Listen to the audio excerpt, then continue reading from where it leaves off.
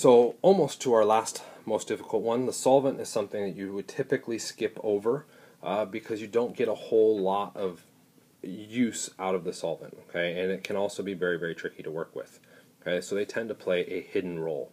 The primary reason we use solvents is to get all of our reagents into the same phase. Once they're all in the same phase, they can all react, and everything is great and happy and fantastic, okay?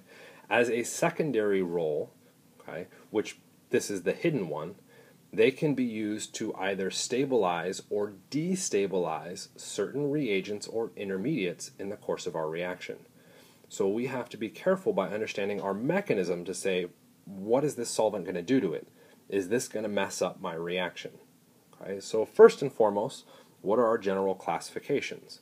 Okay, hopefully you would nail down we've got polar and nonpolar solvent classifications. On top of that, hopefully you remember that we have protic and aprotic. Okay, so let's pick some examples here. Okay, if we go back to polar and nonpolar, well, nonpolar means we're looking at nonpolar covalent bonds, so things with, say, carbon and hydrogen. Okay, our polar solvents would be things with, say, oxygen, nitrogen.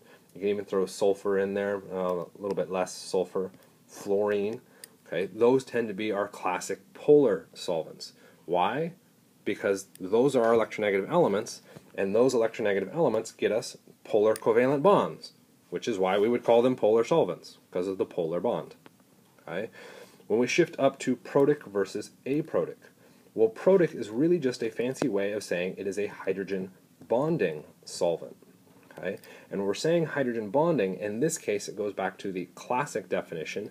Okay, it must be a hydrogen bond donor. Okay, it has to have that ability to be a protic solvent. Okay, so our classic protic solvent, water, fantastic protic solvent. Okay, water ends up not being a very good solvent for organic chemistry because most of our organic our molecules have a bunch of nonpolar sections. So we can modify the structure by, say, putting on a carbon chain. And we now have a protic solvent that can dissolve our nonpolar organic materials. We have ethanol. Great. Okay.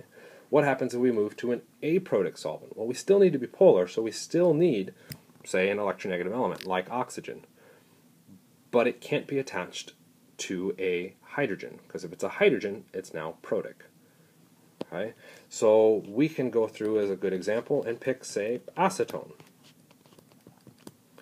Acetone is a great aprotic solvent because we have this electronegative oxygen attached to a less electronegative carbon, and we've now got still that polar aspect, okay, but it doesn't have that hydrogen bonding ability, okay, or that hydrogen bond donor ability.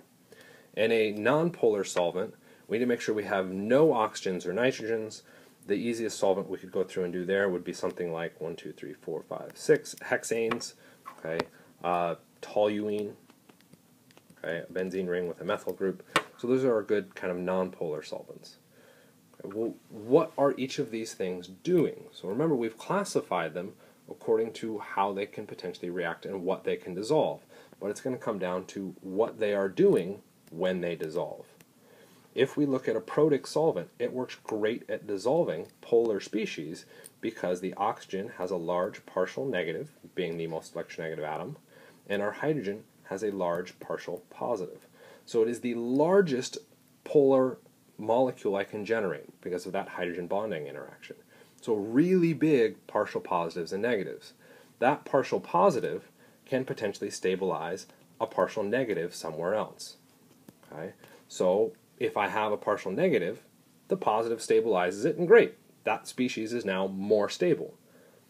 But what if I want it to be negative so that it reacts?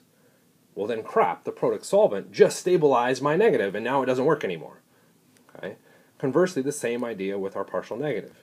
That partial negative can stabilize a positive. So cool, if I want to stabilize a positive intermediate, a protic solvent is a great option. I get the biggest negative bang for my buck to stabilize that positive charge and drop its energy. Okay? But what if I don't want it to be stable? What if I want it to be reactive? Well, if I want it to be reactive, then what happens?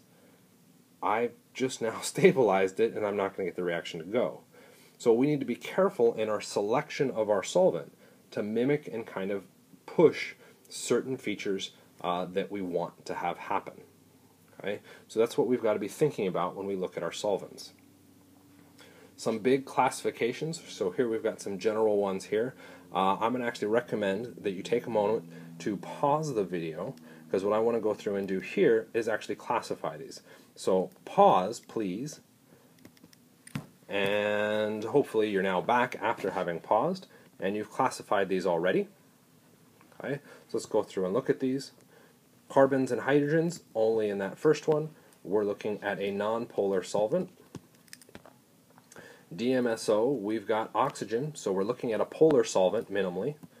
Okay, but you'll notice there's no hydrogens attached to an electronegative element, so we're looking at an aprotic polar solvent. When we move to methanol, I see my electronegative oxygen again, so I'm looking at a polar solvent. Okay, but I also have a hydrogen attached to that oxygen, which means I'm looking at a protic polar solvent. DCM gets a little bit tricky here because I have chlorines, and chlorines are electronegative. Okay, they aren't as electronegative as oxygen, so where do they fall? Well, they're going to be kind of more on the polar end, but kind of nonpolar as well. So we're looking at an intermediate polarity here between polar and nonpolar because our chlorine isn't quite as electronegative. This one will absolutely still be aprotic because I don't have a hydrogen connected to any one of them. We move to our acetic acid, electronegative oxygen, straight up polar, okay? And we have a hydrogen connected to that oxygen, so we have a protic polar solvent. Okay? So now the question is, how do we use all this? Okay? Well, the first thing I want you to evaluate is that when you think solvents and you're trying to decide what type of reaction to go through and do, really what you need to do for your focus is to keep your solvent rankings to your substitution reactions. Okay? This doesn't mean if you see a solvent you're only doing substitution. Okay? What this means is that the solvent can be very misleading in the elimination reaction. Okay? Because, yeah, for other reasons. So when you're looking at solvents and trying to decide reactions, you're really only going to allow you to decide between SN1 versus SN2. Do not use it to define between your elimination mechanisms because it's not going to work. You have to keep it on your substitutions. Okay? So let's go and look at our SN1 mechanism. Well, in our SN1 reaction, what were we concerned about? Okay? We're concerned about the formation of our carbocation. Okay, which then meant that our rate for our SN1 mechanism was dependent solely on the concentration of our substrate. Okay, and we don't care about anything else. Okay, so how is the solvent really going to help us out? Okay, well, what does the solvent do to a carbocation? Okay, it has the potential to stabilize or destabilize it.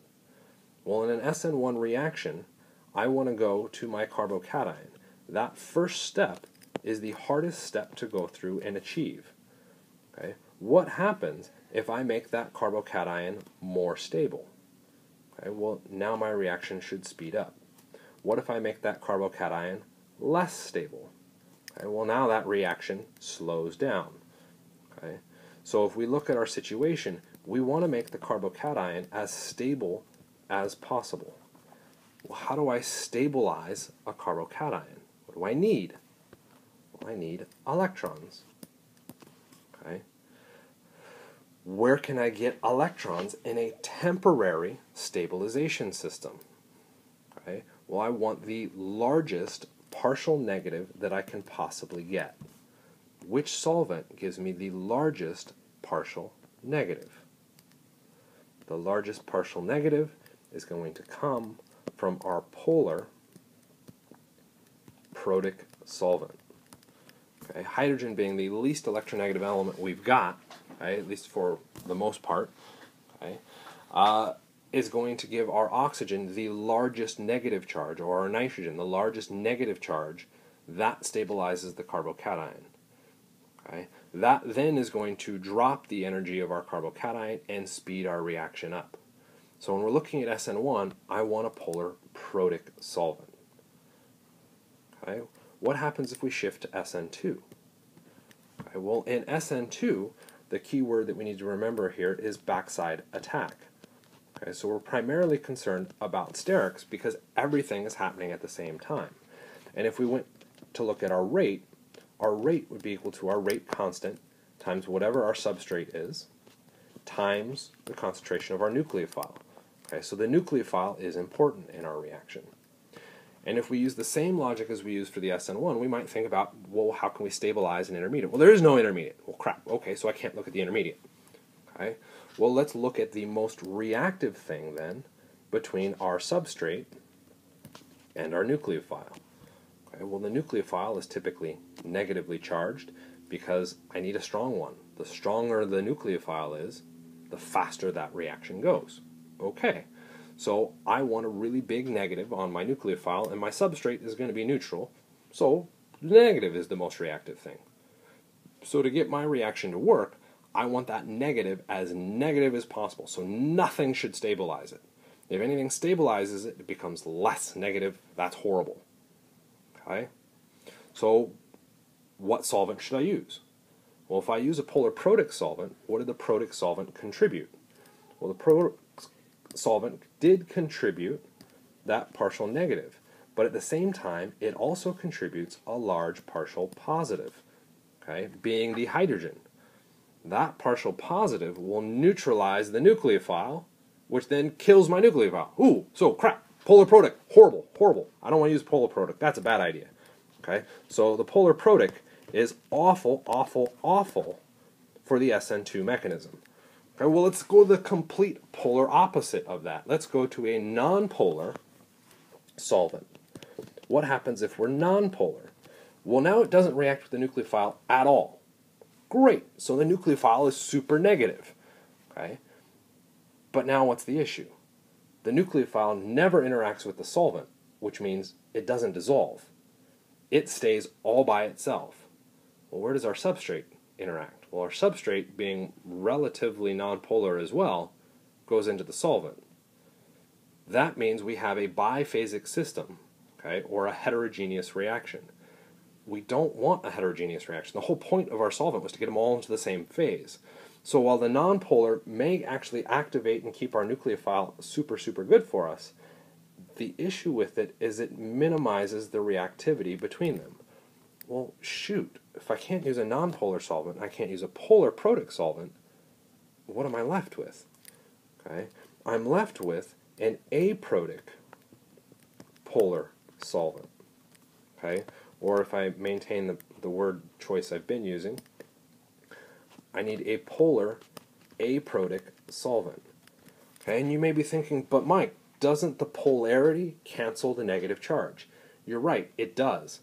Okay, and it is a necessary evil in the course of the SN2 reaction because we need something to at least get the nucleophile to mix and interact with the substrate. Okay, so really the only choice that we can use for the SN2 is the polar aprotic solvent. Okay, how does this then help us out in distinguishing between the SN1 and the SN2? Well, there it is. One case, I need a protic solvent, and the other case, I need an aprotic solvent. SN1, protic, SN2, aprotic. And I've got a way to differentiate the two mechanisms. Pretty handy.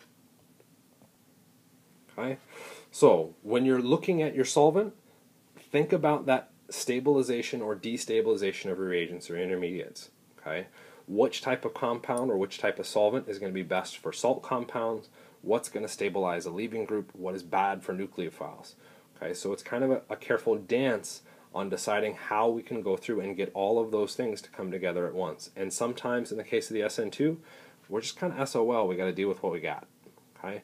Other times, like the SN1, we have a perfect target to stabilize our carbocation, everything's great. Okay. When we talked about the SN1, we didn't talk about the nucleophile. That's an interesting question. Why did I not talk about the nucleophile? Maybe you should ask yourself that, and hopefully you can nail that down on your own.